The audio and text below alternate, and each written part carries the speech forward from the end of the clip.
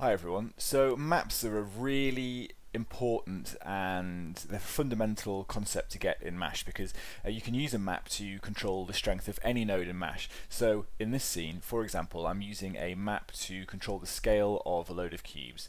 Now this is a projection texture, so if I zoom out here and I just move this projection texture, you can see the effect that it's having on our cubes here, and you can rotate this projection and create some really weird, interesting effects. And yeah, so like I say, this is available on every single Mash node, and it just allows you very quickly to create some really, really complex effects, and it allows you to use everything. So you can use a ramp texture, or you can use file textures, so you could bring in an image or an image sequence even, just to control everything. So I'm going to show you the very basics of using maps in Mash, and then we will move on to, well, I'll point you at the kind of two tutorials which are more of an in-depth look into how maps work. So I'm just going to start a new scene. I'm going to create a Mash network with a cube, and then I'll change the distribution type to grid, and then in the grid settings here I'm just going to up the distances and up the grid X and grid Z setting.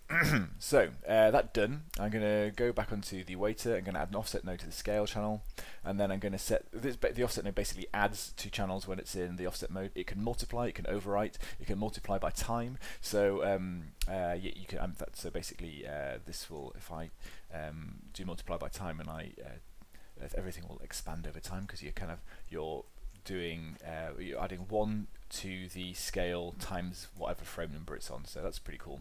But yeah, you can do multiply everything. So I can multiply this by so I'm multiplying the y scale by 2, or you can overwrite the values, because all the values were 1 to start with. Overwrite and multiply doing the same thing. Anyway, so enough nonsense. Let's get back to it. So we can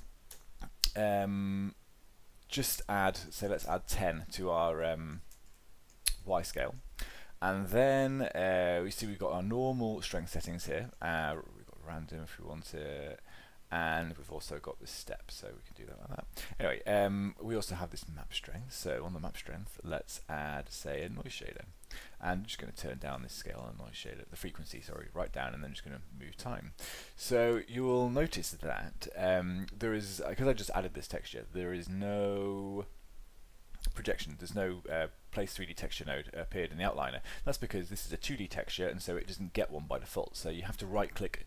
Well, I'll show you how to do that in a second. Anyway, so when you don't have a 3D texture or a projection texture, the way that the texture is projected onto our Mash network is controlled by this map projection axis. And this basically does a planar projection down the y-axis by default. It's as if you've done UV planar down the y-axis, to UV map your Mash network.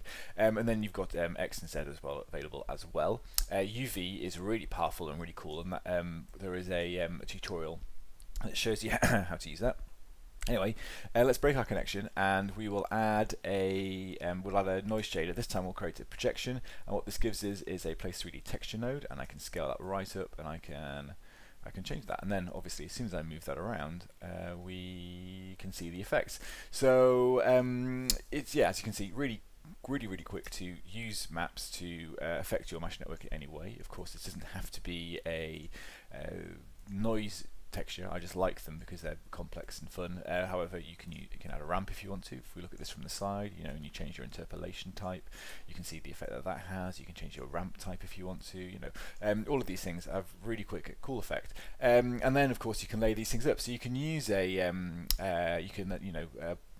can create really complex shading networks, and create some really interesting effects. And the layer shader is supported, everything's supported really. As long as it appears in the viewport, it will work with Mash. And so yeah, like I say, just create very complex and interesting effects very, very quickly. I think that was about everything I wanted to cover in this. I'll point you at the, oh actually I'll show you something else actually. Like I say, this is available on every node. So if I add a visibility node here, and then what I can do is in the strength map on the visibility node, I'm going to add a file texture, and then I'm going to choose, if I just choose this picture of Mash, which has got the word mash written. This is actually a really low resolution grid. In fact, I might just turn that grid up. If I just go into effects here and invert the map, and then I'm going to go into the distribute node, and I'm going to make this much bigger. So if I go 60 by 60 and then do this 60 by 60, then you can see we've got much more detail in our texture. So yeah, so there you go. And then we go back into our offset scale. So let's go and find our ramp, and you can start to bring in that effect that we did there. So yeah, so create really quick, interesting networks. So there you go. Okay, so the other two tutorials which we in which I talk about this, one of them is this globe, where we use a map to create a kind of a 3D globe like this. So we use an image of the Earth. So there's that tutorial to look out for, and then also there is the whole HUD tutorial, which uses lots and lots and lots of noise textures to create some really cool and fun effects. So yeah, so there's that as well. So that's it for your kind of beginner's look at maps. It's on every node, really useful. So yeah, go and have a play. Hope you found that useful.